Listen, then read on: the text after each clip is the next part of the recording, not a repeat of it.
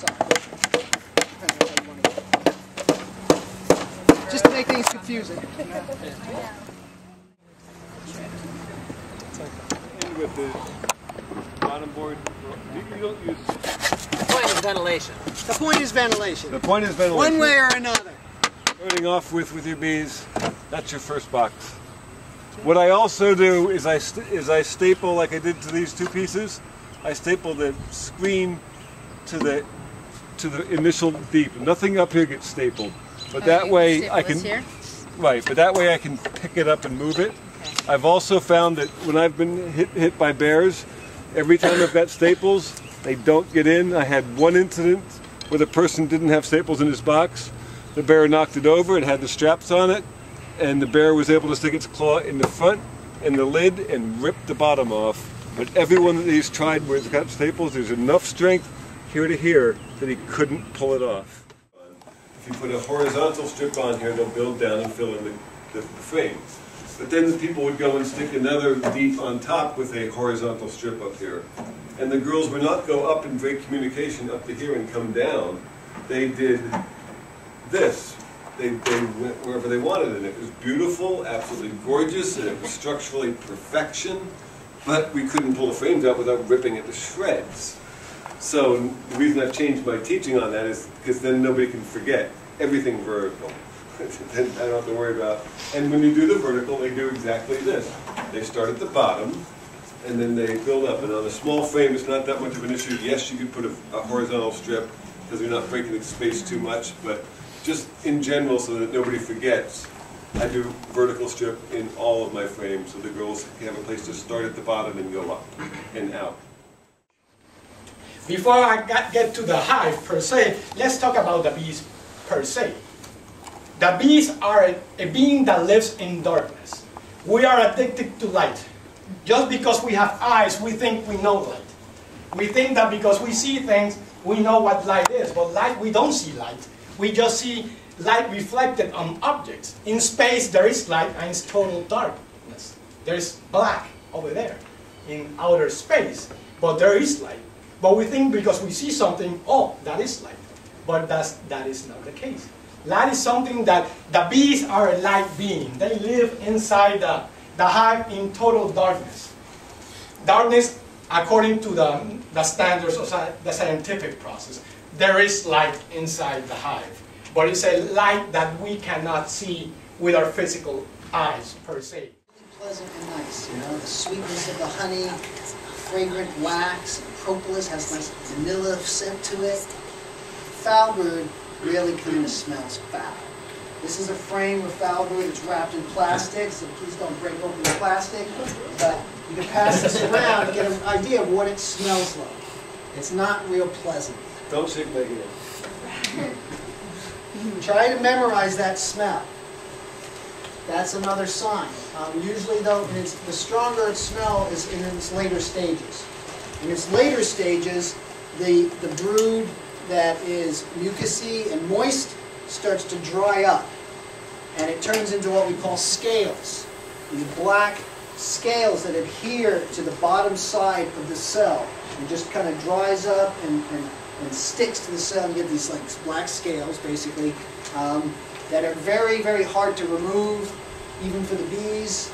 And this is one of the reasons why I strongly discourage anyone from purchasing or accepting as a gift any used combs from anybody. Right, because you don't know if it's got this disease in it.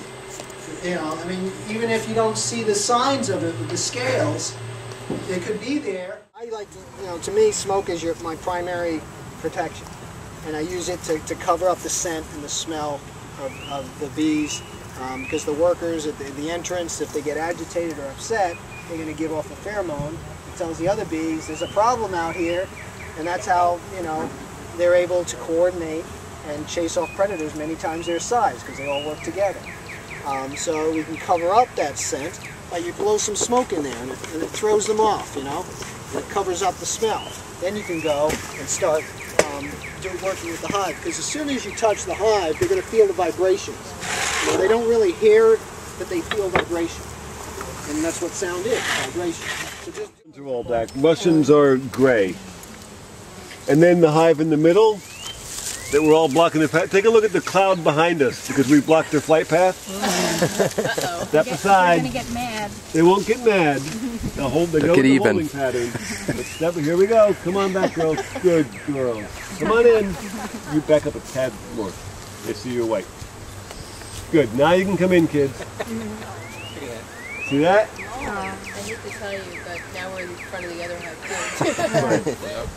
hive. But now, anyway, the center hive here, see how every single one of them is orange? Okay? Italians. Here we have a mixture. Cosmic. They know she's not true, and they will make a true queen. Even if the one they're replacing does all the functions that you see as that's what they're supposed to do. There's a lot more, connected than just what we have, in the books. And I was very happy to have Luis do his talk this morning because it goes beyond the numbers we write on paper. Again, what I do when I go into my hives is I just tell them that I'm here. I don't smoke. I don't smoke to, take away my scent of fear. But I do smoke them just.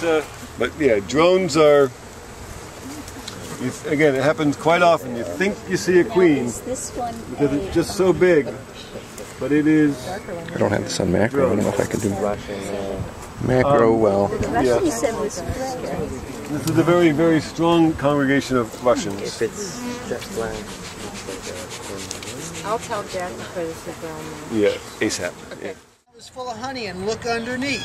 And if that is full of honey as well, I'll take that top box and harvest it. And I'll keep looking underneath until I see brood. When I see brood, that's the top of the brood nest, I leave that top box full of honey. So I know there's a full box of honey going into winter. And that's the way I like to do it myself. And that's also why I use a management system that utilizes a deep box sandwiched between 2 or more shallow supers. That's my management style. So inner cover, screened, shallow or super, full of straw. Another inner cover, Reflectix, outer cover, and I'm good and I'm tight. I'm wicking off the moisture. I'm keeping a good R value. You have holes cut in both inner covers? No, just the top. Okay. Now remember, there's always more than one way to do Yeah, things. there's other ways to do it. What do you do? If you have a piece of insulating material, 1-inch glue board or something, just cut it to the size of the inner cover, put it under there, you're done. Much easier. Remember, I'm the lazy guy. You don't have an issue with moisture that you wish it was quick though. No. Well, you've got the I leave plenty of ventilation. That's the thing I do. I don't close my bottom board screens. They're open to the ground.